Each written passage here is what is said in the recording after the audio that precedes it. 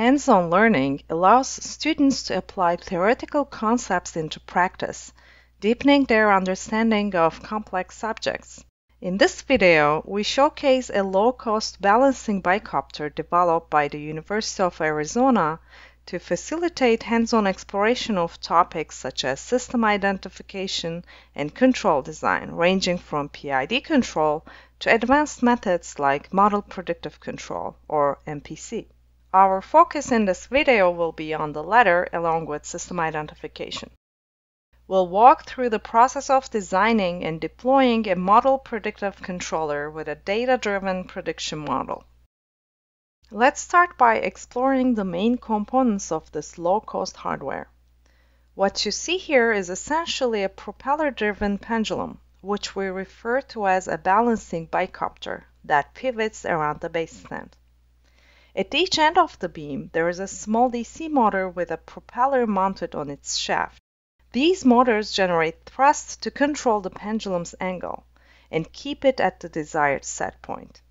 An Arduino Nano 33 IoT board is used along with a motor driver supplying PWM voltage to drive the motors. The board also includes an integrated IMU sensor that we use to measure pendulum's angular acceleration. Power is supplied by the batteries housed in a battery holder beneath the board, making the setup fully portable. Additionally, the IoT capability of the Arduino board allows a wireless operation of the Bi-Copter after deployment of the controller, as we'll demonstrate later in the video. Instructions for 3D printing and assembling the Bi-Copter, along with a list of electronic components, are available in the GitHub repository by Professor Anikov. In this repo, you will also find the MATLAB code and Simulink models to perform system identification and PID control design experiments with the Bi-Copter. As mentioned earlier, our focus in this video will be on the MPC design. If you're not familiar with this control method, you can check out the former videos in this MPC series, which covers various aspects of model predictive control. In this demo, we want to control the Bi-Copter to track desired reference angles, for which we will use a model predictive controller. Recall from previous videos that MPC requires a linear model of the system that is obtained at the operating point and known as a prediction model to forecast future system behavior. Using this prediction model, MPC solves an online optimization problem to select the best control action that drives the predicted output to the reference trajectory. The performance of the model predictive controller depends on how accurately the prediction model represents the real system, in this case the Bi-Copter. To obtain a model that closely matches the Bi-Copter's actual behavior, we will perform system identification experiments. Here's the workflow outlining the steps we will follow. First, we will design and conduct experiments to excite the Bi-Copter with the designed input signals and collect the resulting system outputs. Next, we'll use this input-output data to identify a model that accurately represents the Bi-Copter's dynamics. This identified model will serve as the prediction model for the MPC controller, which we will design using the MPC Designer app. Finally, we'll deploy the designed MPC to test its tracking performance in closed-loop configuration. Throughout this workflow, we will work with and deploy two different Simulink models, an open-loop model for system identification and a closed-loop model for testing the performance of the designed MPC. Let's start with design of experiments. In this step, we collect input-output data for system identification. The accuracy of the identified model depends on the quality and richness of the measured input-output data. There are different types of input signals that we can use to excite our system, such as a step input, a sine wave, or a random binary input that switches between two levels in a random manner. The choice of input affects which frequencies are excited in the system. A step input is useful for identifying transient and steady-state response, while a sine wave is characterized by a single frequency, revealing its response at that frequency only. However, to obtain a rich dataset that excites the Bi-Copter across a broad range of frequencies, we will use a random binary signal in our experiment. Before we design the binary input signal, let's examine the open-loop model we will use in this step. Under the Bi-Copter subsystem, we use PWM blocks to generate PWM voltages to the motors, and the IMU sensor block to measure the acceleration data from the onboard IMU sensor, which is then used to compute theta, the angle Bi-Copter arm makes with the horizontal. The Bi-Copter is at zero level when both motors produce equal thrust, keeping the Bi-Copter arm horizontally balanced. Previous testing showed that the system is brought to this balanced position when we drive both motors with a value of 80, corresponding to a duty cycle of 31%. However, if one motor generates more thrust than the other, then the difference in thrust creates a torque causing the arm to rotate. To produce this tilting motion, we adjust the PWM signals sent to the motors in a complementary fashion. Starting from the level position, we increase the PWM value to one motor by the input signal U, while decreasing the PWM value to the other motor by the same amount U. The logic for this differential control is implemented here in the model. Now that we understand how the input signal U controls the Bi-Copter's angle, we switch to this live script.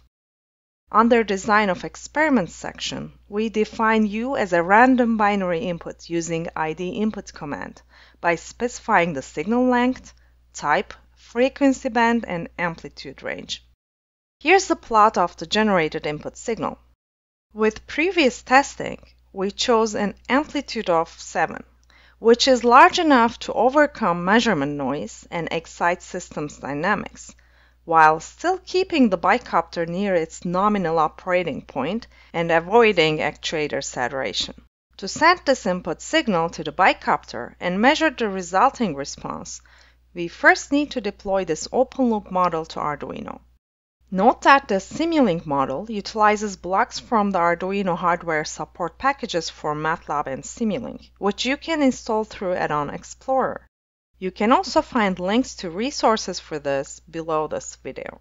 Before resuming the MPC workflow, we will briefly step aside to address the necessary settings for establishing a wireless connection with the hardware. The deployed model communicates and exchanges data with MATLAB over Wi-Fi using a TCP/IP connection. The Wi-Fi receive block in the model acts like a TCP server on Arduino, listening to incoming data from MATLAB. Arduino sends back data through the Wi-Fi send block using same TCP connection, which we can then read in MATLAB. To establish this TCP connection, both the Arduino and the computer running MATLAB must be connected to the same Wi-Fi network. You can configure the settings under the Hardware tab, also accessible via Modeling Settings. Here, select the Arduino Nano 33 IoT as the hardware board and enter the Wi-Fi credentials that match the network that your host computer is connected to. Once configured, we're ready to deploy the model.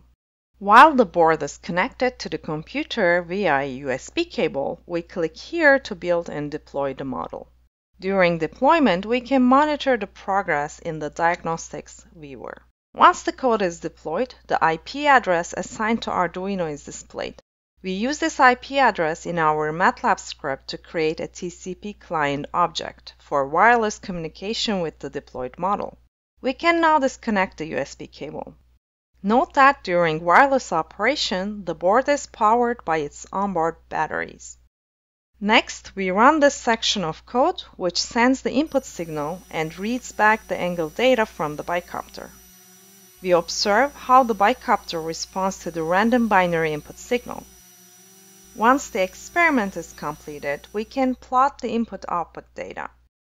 Note that we use the first half of the data for estimating a model and the second half for validation. The next step is system identification using the gathered data. To ensure we fit a good model, it's important to clean and pre-process the data so it accurately reflects the Bi-Copter's true response, rather than any measurement artifacts. Pre-processing can include removing noise, outliers, or offsets, and handling any missing data through data extrapolation.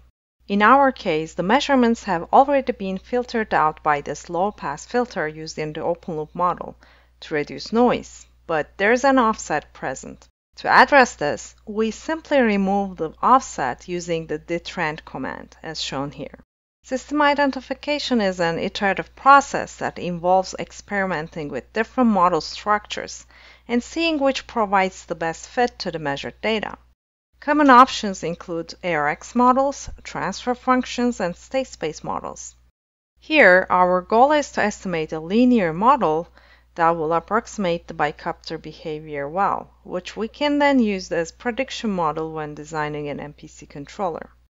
After testing different structures, we found that estimating a fifth-order discrete time state space model provided a good fit with an accuracy of 86%.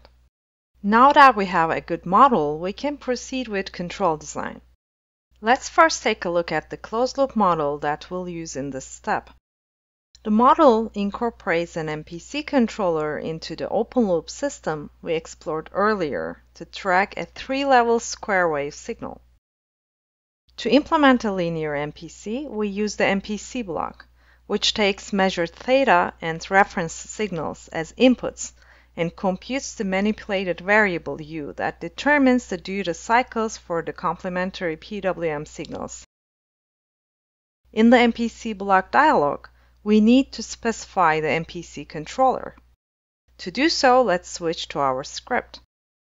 It's useful to examine the open-loop step response of the estimated model to help guide the initial choice of MPC parameter values.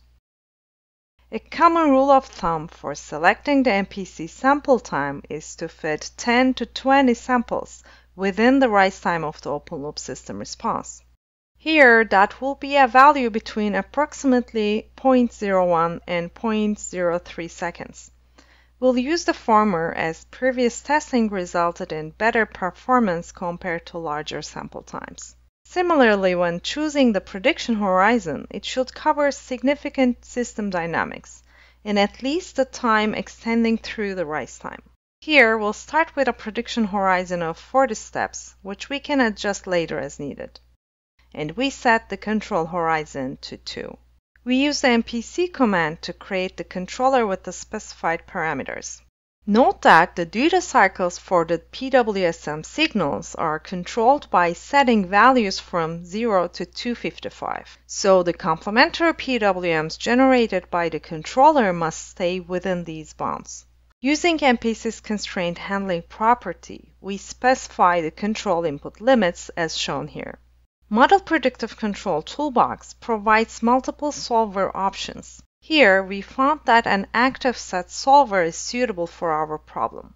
Finally, we launched the MPC Designer app to simulate input and output responses and fine-tune and validate performance of our controller. We edit the current simulation scenario to set a step input reference of 0.3 radians, corresponding to approximately 17 degrees. The output response looks good. Using the sliders, we fine-tune the controller to further improve the response. Once we're satisfied with the results, we export the controller and specify it in the MPC block dialog. We're now ready to deploy our closed-loop model to test the designed controller on the Bi-Copter. Note that the hardware and Wi-Fi settings of this model are set up the same way as in the open-loop model. We deploy the model while the Bi-Copter is connected to the computer via the USB cable. The assigned IP address for the Arduino remains unchanged. In the diagnostics viewer, we can observe memory usage. Here, the generated code uses approximately 19% of the total flash memory of 256 kilobytes and 22% of the 33 kilobytes of SRAM. Once the code is deployed, we switch to our live script to run the experiment. Here's a plot of the generated reference signal, which we send to the Bi-Copter by running this section of the code. Once the experiment starts, we observe that the arm is first brought to the level position.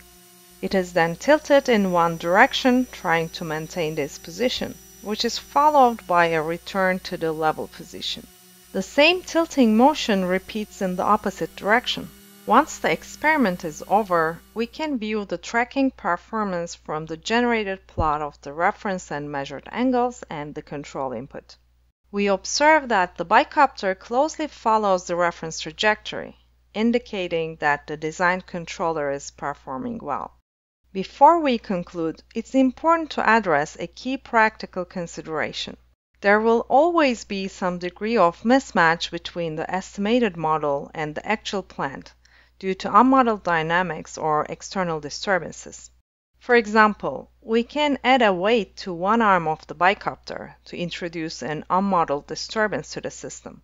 As a result, the prediction model used by MPC is no longer accurate. So, what would you expect to see if we rerun the experiment with this disturbance on? Surprisingly, despite the presence of model mismatch, MPC still achieves good tracking performance. This is due to the built-in Kalman filter of the MPC block, which estimates unmeasured output disturbances by modeling them as extended states. This capability enables the controller to effectively compensate for and reject such disturbances. As a result, we continue to observe good tracking performance even when additional weight is introduced. However, if we disable this built-in disturbance model by setting it to 0, then export the controller and redeploy the model, a noticeable offset appears in the output response, resulting in poor trajectory tracking. MPC with a disturbance observer is a common approach to achieve offset-free MPC, enabling successful reference tracking despite planned model mismatch or unmeasured disturbances. To wrap up, let's summarize what we've seen in this video. We demonstrated a workflow for designing, implementing, and deploying an offset-free MPC with a data-driven prediction model using the low-cost Bi-Copter hardware. To explore the models we used in this video and more, please refer to the links below the video.